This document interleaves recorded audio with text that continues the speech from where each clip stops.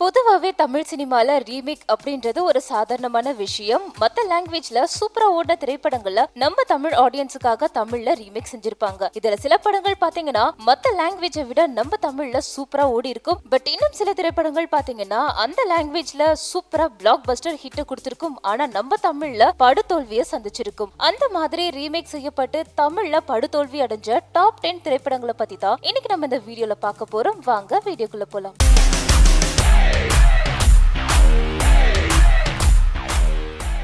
இந்த வரிசையில 10ஆவதா இருக்கிற திரைப்படம் பாத்தீங்கன்னா 2019ல வெளிவந்த வந்த ராஜாவாதான் வருவேன் திரைப்படம் தான். இந்த படத்துல பாத்தீங்கன்னா எஸ்டிஆர், மேகா, ஆகாஷ், ரம்யா கிருஷ்ணன் நடிச்சிருக்காங்க. தெலுங்குல 2013ல ரிலீஸ் ஆன அத்தாரிண்டிக்கு தாரேதி இந்த திரைப்படத்தை தான் தமிழ்ல வந்த ராஜாவாதான் வருவேன் ரீமேக் பண்ணிருக்காங்க. இந்த ஒரிஜினல் படத்துல பாத்தீங்கன்னா பவன் கல்யாண், சமந்தா, நதியா இவங்க எல்லாரும் நடிச்சிருப்பாங்க. இந்த படம் ஒரு பிளாக் பஸ்டர் ஹிட்னே சொல்லலாம். ஆனா தமிழ்ல பாத்தீங்கன்னா இந்த படம் எப்போ ரிலீஸ் ஆச்சுன்னு கூட யாருக்குமே அவ்வளவா தெரியாது. அந்த அளவுக்கு ரொம்பவே ஒரு படுதோல்வியை சந்திச்சது. அடுத்தது 9வது இடத்துல பாத்தீங்கன்னா ஜெயம் ரவி, தமன்னா நடிச்சு 2010ல வெளியான தில்லாலங்கடி திரைப்படம் தான். 2009ல தெலுங்குல ரவி தேஜா அவர்கள் நடிப்புல வந்த பிளாக் பஸ்டர் ஹிட் திரைப்படம் தான் கிக். இததான் தமிழ்ல தில்லாலங்கடின்னு ரீமேக் பண்ணாங்க. இன்னும் சொல்லணும்னா இந்த படத்தை கிக்ன்ற பேரிலேயே சல்மான் கான் அவர்கள் நடிப்புல ஹிந்திலயும் ரீமேக் பண்ணாங்க. பட் ஹிந்தில ஓடின அளவுக்கு கூட தமிழ்ல ஓடவே இல்லை. அடுத்த 8வது இடத்துல இருக்கிற திரைப்படம் பாத்தீங்கன்னா தனுஷ் அவர்கள் நடிப்புல 2006ல வெளியான பரட்டை என்கிற அழகு சுந்தரம். இந்த படத்துல தனுஷ், மீரா ஜாஸ்மின், சந்தானம் இவங்கெல்லாம் நடிச்சிருக்காங்க.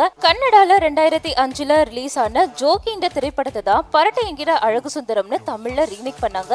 இந்த ஜோகி திரைப்படம் பாத்தீங்கன்னா கன்னடால பயங்கர ஹிட். அது மட்டும் கிடையாது, இந்த படம் முழுசா 100 நாள் ஓடி இருக்கு. ஆனா தமிழ்ல அந்த அளவுக்கு பேர் வாங்கவே இல்லை. அடுத்தது 7வது இடத்துல சிம்பு அவர்கள் நடிச்சு 2011ல வெளிவந்த ஒஸ்தி திரைப்படம் தான். இந்த படமும் பாத்தீங்கன்னா 2010ல ஹிந்தில சல்மான் கான் நடிச்ச தபங் திரைப்படத்துடைய ரீமேக் தான். இந்த தபங் திரைப்படம் பாத்தீங்கன்னா ஹிந்தில ஒரு பயங்கர பிளாக் பஸ்டர் ஹிட்னே சொல்லலாம். ஆனா இந்த படத்தினுடைய கதை நம்ம தமிழ் ஆடியன்ஸ்க்கு பிடிக்கலன்னு நினைக்கிறேன். இந்த ஒஸ்தி திரைப்படம் அந்த அளவுக்கு ஓடல, ஒரு தோல்வியை தான் சந்திச்சது. அடுத்தது 6வது இடத்துல பாத்தீங்கன்னா ஆர்யா அவர்களுடைய நடிப்புல 2013ல ரிலீஸ் ஆன சேட்டை திரைப்படம் தான். இந்த படத்துல பாத்தீங்கன்னா ஆர்யா, அன்சிகா, அஞ்சலி, சந்தானம் இவங்க நடிச்சிருந்தாங்க. 2011ல ரிலீஸ் ஆன டெல்லி பள்ளி திரைப்படத்தை தான் சேட்டைன்ற பேர்ல தமிழ்ல ரீமேக் பண்ணாங்க. இந்த டெல்லி பள்ளியில பாத்தீங்கன்னா ஆமீர் கானோட அக்கா பையனான இம்ரான் கான் நடிச்சிருப்பாரு. இந்த டெல்லி பெல்லி படத்துக்கு பாத்தீங்கன்னா ஏ சென்சார் சர்டிபிகேட் கொடுத்தாங்க. பட் நம்ம தமிழ்ல அந்த சீன் எல்லாத்தையும் நீக்கப்பட்டு தான் இந்த படத்தை எடுத்தாங்க. மேபி இந்த படம் தமிழ்ல தோல்வி அடைஞ்சதுக்கு இந்த சென்சார் கூட ஒரு காரணம்னு சொல்லலாம்.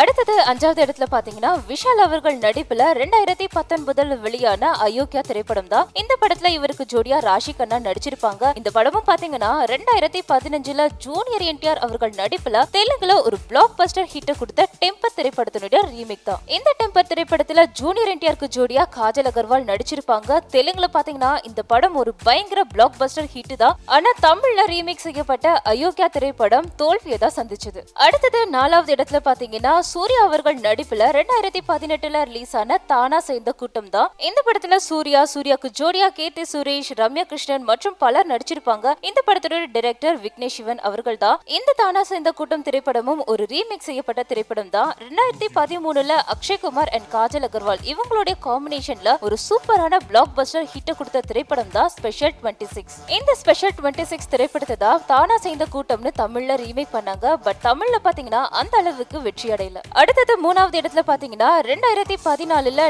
நானி அண்ட் வாணி கபூர் இவங்களுடைய காம்பினேஷன்ல ரிலீஸ் ஆன ஆஹா கல்யாணம் திரைப்படம் தான். 2010ல ஹிந்தில அனுஷ்கா அண்ட் ரன்வீர் சிங் இவங்களுடைய காம்பினேஷன்ல வெளிவந்த பேண்ட் பஜா பாரத் இந்த திரைப்படத்தினுடைய ரீமேக் தான் ஆஹா கல்யாணம். இந்த பேண்ட் பஜா பாரத் திரைப்படம் பயங்கரமா ஹிட் கொடுத்தது. அது மட்டும் கிடையாது, அனுஷ்காக்கும் ரன்வீர் சிங்குக்கும் ஒரு நெக்ஸ்ட் லெவலுக்கான ஒரு ப்ரமோஷனை கூட இந்த திரைப்படம் தான் கொடுத்தது. ஆனா தமிழ்ல பாத்தீங்கன்னா இந்த ஆஹா கல்யாணம் அந்த அளவுக்கு வெற்றி பெறல. அடுத்தது 2வது இடத்துல இருக்கிற திரைப்படம் 2008ல அஜித் அண்ட் நயன்தாரா இவங்களுடைய காம்பினேஷன்ல வந்த ஏகன் திரைப்படம் தான். இந்த படமும் பாத்தீங்கன்னா 2004ல ஷாருக் கான், சுஸ்மிதா சென் இவங்களுடைய நடிப்புல வந்த மேஹுனா திரைப்படத்தினுடைய ரீமேக் தான். இந்த மேஹுனா திரைப்படமும் இந்தியில பயங்கர ஹிட். ஆனா தமிழ்ல பாத்தீங்கன்னா ஒரு படுதோல்வியை சந்திச்சிருக்கு. அடுத்தது இந்த லிஸ்ட்ல முதலாவது இடத்துல இருக்கிற திரைப்படம் பாத்தீங்கன்னா 2009 ரிலீஸ் ஆன விஜயன் நயன்தாரா காம்பினேஷன்ல வெளிவந்த வில்லு திரைப்படம் தான். இந்த திரைப்படம் பாத்தீங்கன்னா 1998ல ரிலீஸ் ஆன சோல்ஜர் அப்படின்ற திரைப்படத்தை ரீமேக் பண்ணிருக்காங்க. சோல்ஜர் திரைப்படம் ஹிந்தியில என்னதான் வெற்றி அடைந்தாலும் தமிழ்ல இந்த வில்லு திரைப்படம் ஒரு படுதோல்வியை சந்திச்சது. சோ வியூவர்ஸ், இன்னைக்கு நம்ம பார்த்த இந்த வீடியோல கண்டிப்பா உங்களுடைய ஃபேவரட் ஆக்டர்ஸோட திரைப்படம் கண்டிப்பா இருக்கும். அது மட்டும் கிடையாது, நீங்க இந்த திரைப்படங்கள்ல தியேட்டர்ல போய் பார்த்து ரொம்பவே ஃபீல் பண்ணிருப்பீங்க இல்லையா? அதுல எந்த படத்தை பார்த்து ரொம்ப ஃபீல் பண்ணீங்க அப்படின்றத கீழே இருக்கிற கமெண்ட் பாக்ஸ்ல மறக்காம கமெண்ட் பண்ணிடுங்க.